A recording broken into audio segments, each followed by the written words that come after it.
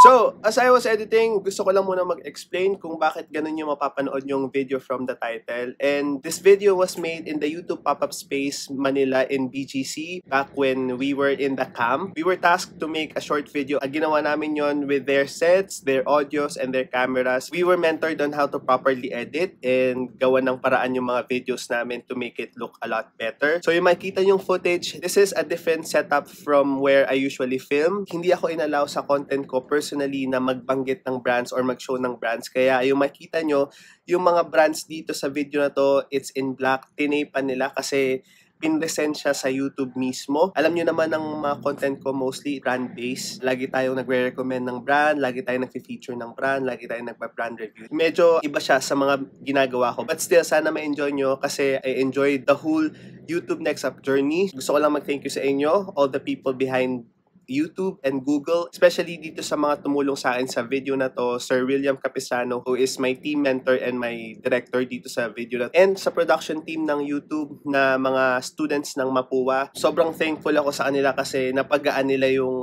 experience kasi sobrang daming tao sa sets. Magpa-flash sila ako ng pictures sa screen. Especially dun sa 11 co-winners ko, I really miss them and I hope to see them real soon.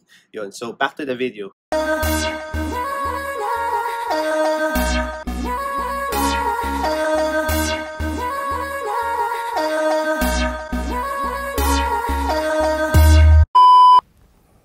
Yang yan.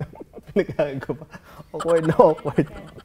Hi everyone, it's Kuyskiko. Welcome back to our YouTube channel. As you can see, wala tayo sa usual setup natin because we are here in the YouTube space Manila, here in BGC. Today, I'll teach you how to go from this to this in less than 8 minutes. So let's get right into it. First, I've already done my skincare kasi alam ko naman, alam niyo na yung full routine ko. But we're gonna do primer today dahil we're mimicking a poreless, flawless look here. And as you can see pala, I've already put my contacts on to save time. Next is using your favorite foundation. In my case, I'm gonna use my favorite BB cushion dahil yun ang magbibigay sa akin ng medyo dewy look ngayon. Put it in the center of the face, then blend it outwards para mas seamless dun sa edges. So what it does is that babawasan niyo yung redness and mahahide niyo yung mga blemishes. I picked a shade lighter kasi I want my face to be a little brighter than the usual. Lagay tayo sa center.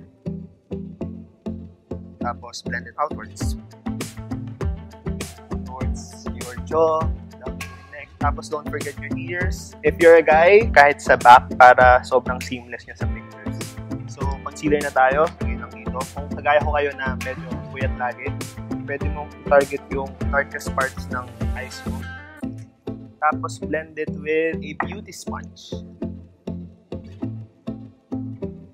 By doing that alone, makita mo na parang na-emphasize na yung bridge.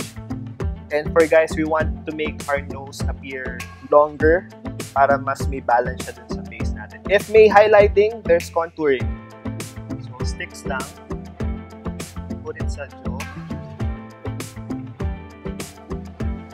Gusto ko ma-emphasize yung cheekbones ko a bit. Temples para mas may definition. Eyes, because my eyes is on the smaller side. To blend that out, you can use a small buffer brush.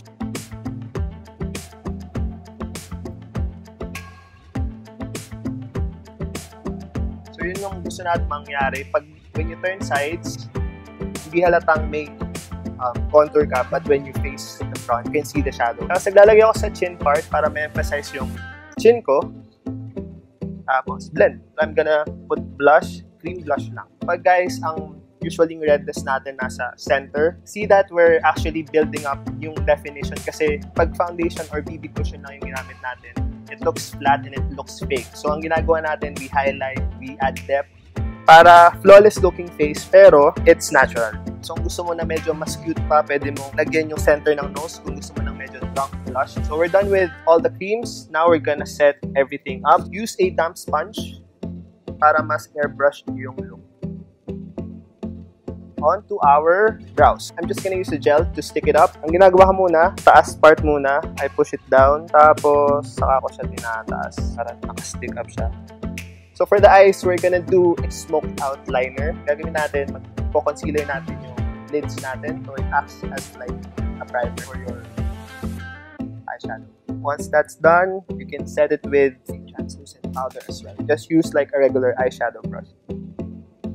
So, gamit lang tayo ng light orange and then itong beige color. Lagay mo lang siya sa lid part. I'm gonna choose parang berry reddish color, a smaller blending brush, and smoke out your lower lash line.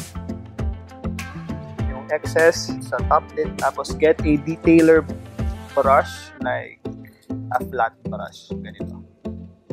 So, padadaling ko na lang. Tatlong color na lang. So, orange, reddish tone, tapos any dark color. Pero I'm gonna use black, flat brush. And kind of tight line. So, the more you get closer to your lash line, the darker it gets.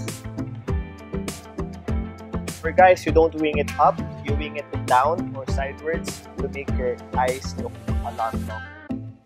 Smoke it out and then blend. Get the one you use for the reddish tone, then blend everything out. Tapos, if you feel like it needs more definition, add more black. Basically, we're done with the eyes. If you want to intensify it, you can. I'm gonna highlight the inner corners of my eyes para lang medyo puffy yung look ng eyes natin. A flat shader brush. If your highlighter, put it here. Para lang magmukha siyang awake. Lagay ka na rin sa nose bridge and sa nose tip. This will catch the light and make it even more prominent. To intensify everything, I suggest layering your cream contour, your cream blush with powders. I'm just gonna select Taupey, brownish, gold shade. Go over the three contours kanina. Kung medyo meron kayong double chin, get a blush brush. Use peachy tones. Tapos lagay mo lang dun sa cream blush kanina. For lips, I always do a gradient lip. So I use two different lip colors. First, my exact lip shade. And then, I select a medyo darker, brownish shade para lang mag-contour ng lips. So, kinakancel nyo yung discoloration mo sa lips. Get the darker shade, put it in the inner rim. I'm leaving the center of the lips blank. See how the Cupid's bow looks. Sides, mas slim na siya. Get your BB cushion and do this para mas light siya, pa-dark sa look. If you have facial hairs like me, get any brush and go over the hairs para lang matanggal lahat ng products. To set everything, I'm gonna use a facial setting mist. This will lock in your makeup and make it stay the whole day. While I'm letting it dry, I'm just gonna fix my hair and then I'll be right back. I just did my hair off cam. So, yan na yung resulta niya. And we're done. So, sana may natutunan kayo. If you're not subscribed yet, please do so I can continue making these kind of videos. My social media accounts will be linked down below.